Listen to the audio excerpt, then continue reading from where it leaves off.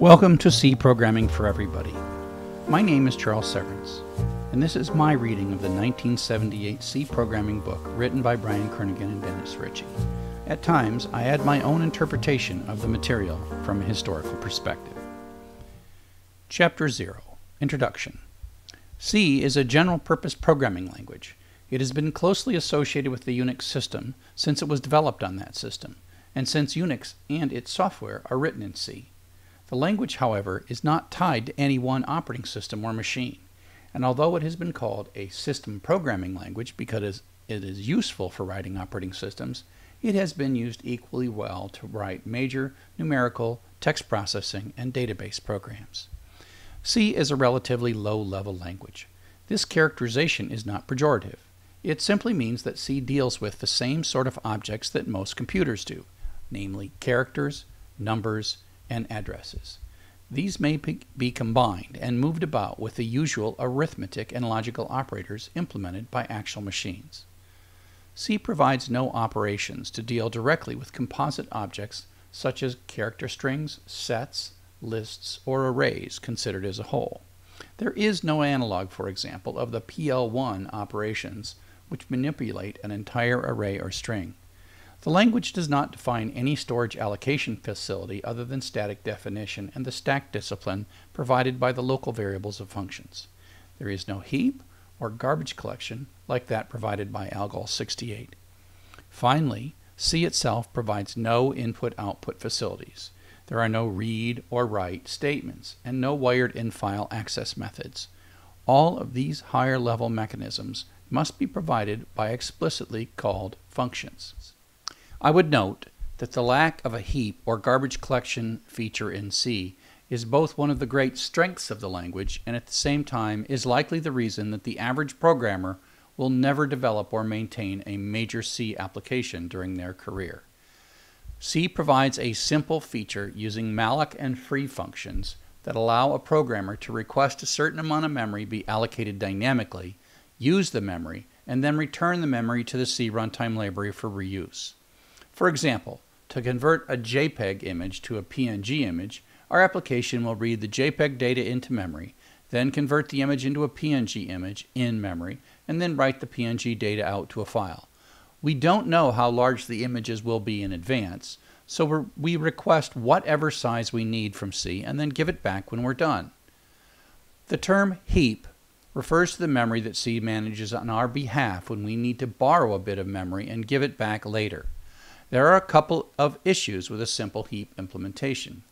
First, if we forget to call free when we are done with the memory, we have created a memory leak, and our program will eventually run out of memory and abort. C places the onus of giving back any dynamically allocated memory on the programmer. Modern languages like Java, JavaScript, and Python keep track of when we stop using dynamic memory, using a dynamic memory layer that can automatically reclaim the memory.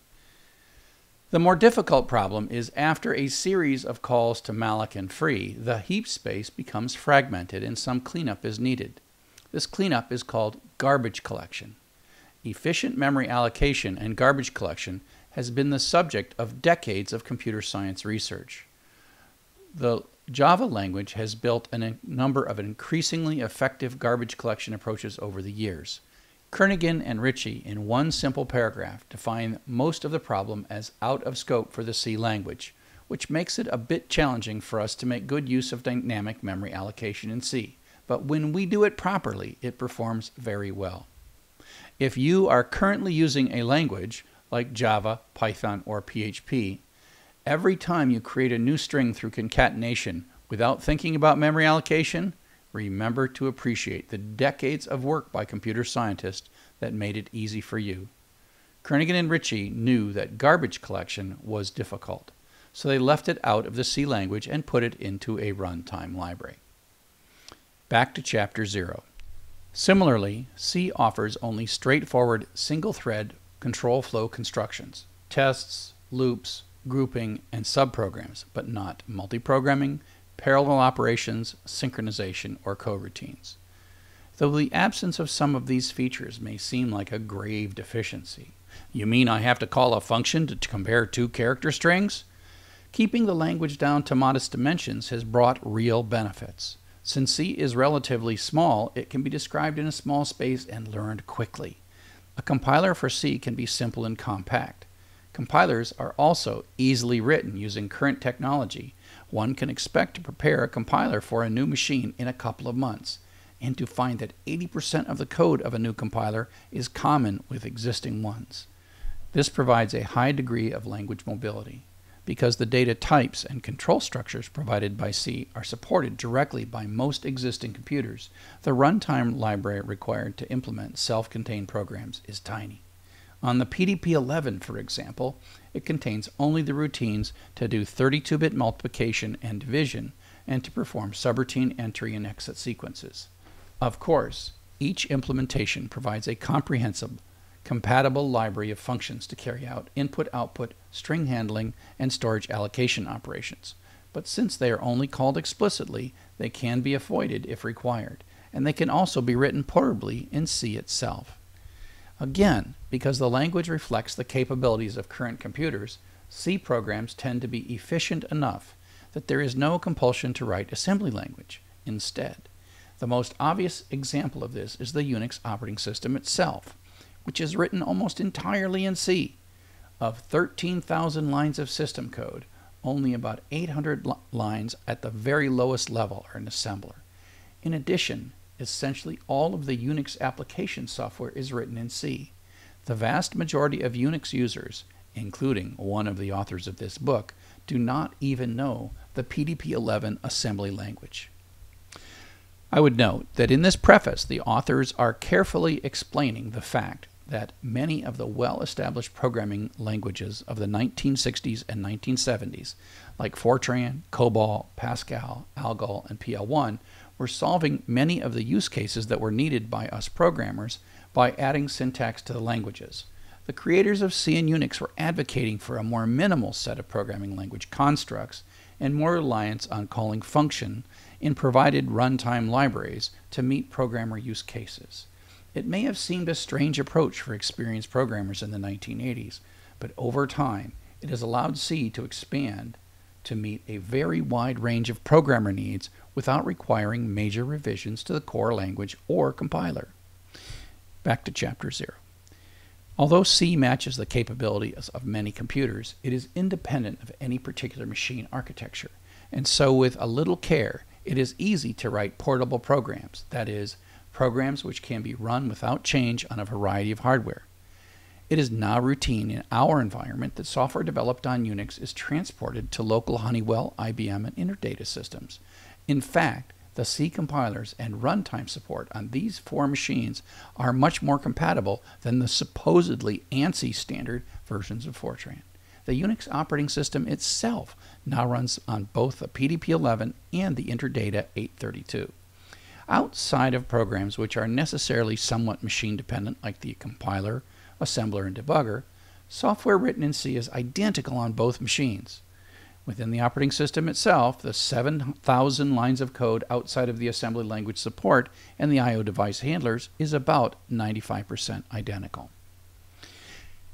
As a note, before Unix and C, if you were running the vendor operating system and writing in the best language for systems like the PDP-11 and Interdata 732, the user experience was completely different. Today we take for granted that we expect to be able to download the same application for Windows, Mac OS, or a Linux system. Even in the 1970s, those that were using Unix and C could write code once and move it between 2 hardware platforms and expect that it would work with no or relatively few changes. Back to Chapter 0. For programmers familiar with other languages, it may prove helpful to mention a few historical, technical, and philosophical aspects of C for contrast and comparison. Many of the most important ideas of C stem from the considerably older but still quite vital language BCPL, developed by Martin Richards. The influence of BCPL on C proceeded indirectly through the language B, which was written by Ken Thompson in 1970 for the first Unix system on the PDP-7. Although it shares several characteristic features with BCPL, C is in no sense a dialect of it. BCPL and B are typeless language. The only data type is the machine word, and access to other kinds of objects is by special operators or function calls. In C, the fundamental data objects are characters, integers of several sizes, and floating point numbers. In addition, there is a hierarchy of derived data types created with pointers, arrays, structures, unions, and functions.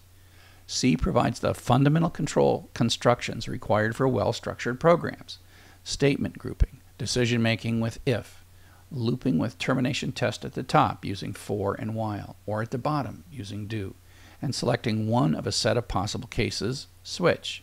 All of these were provided in BCPL as well, though with somewhat different syntax. That language anticipated the vogue for structured programming by several years. C provides pointers and the ability to do address arithmetic. The arguments to functions are passed by copying the value of an argument, and it is impossible for the called function to change the actual argument in the caller. When it is desired to achieve call by reference, a pointer may be passed explicitly, and the function may change the object to which the pointer points. Array names are passed as the location of the array origin, so array arguments are effectively call by reference. Any function can be called recursively, and its local variables are typically automatic, or created anew with each invocation. Function definitions may not be nested, but variables may be declared in a block-structured fashion. The functions of a C program may be compiled separately. Variables may be internal to a function, external, but known only within a single source file, or completely global. Internal variables may be automatic or static. Automatic variables may be placed in registers for increased efficiency, but the register declaration is only a hint to the compiler and does not refer to specific machine registers. C is not a strongly typed language in the sense of Pascal or Algol 68. It is relatively permissive about data conversion, although it will not automatically convert data types with the wild abandon of PL1. Existing compilers provide no runtime checking of array subscripts or argument types, etc. For those situations where strong type checking is desirable, a separate version of the compiler is used. This program is called lint, apparently because it picks up bits of fluff from one's program.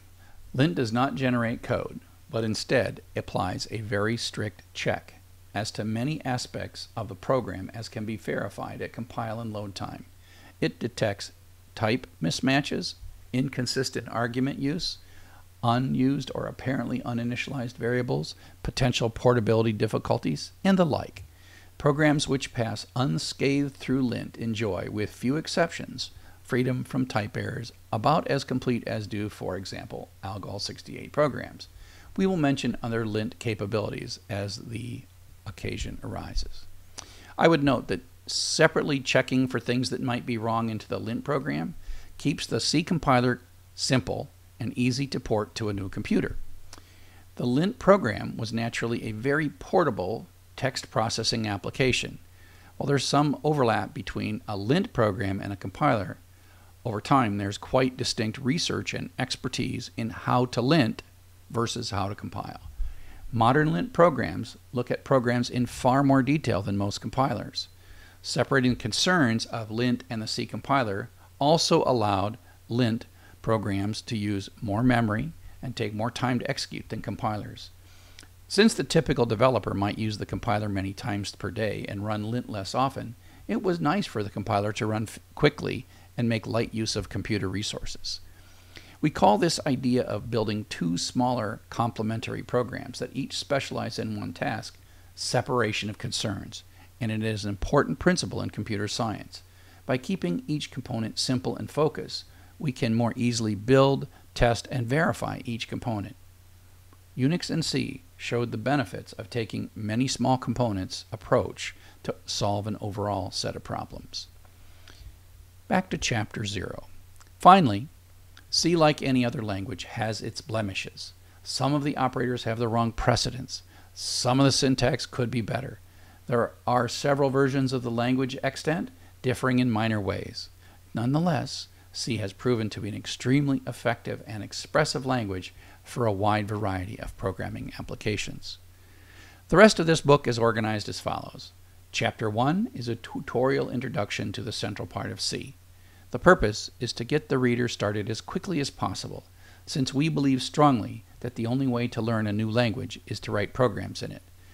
This tutorial does assume a working knowledge of the basic elements of programming. There is no explanation of computers, of compilation, nor the meaning of an expression like n equals n plus 1.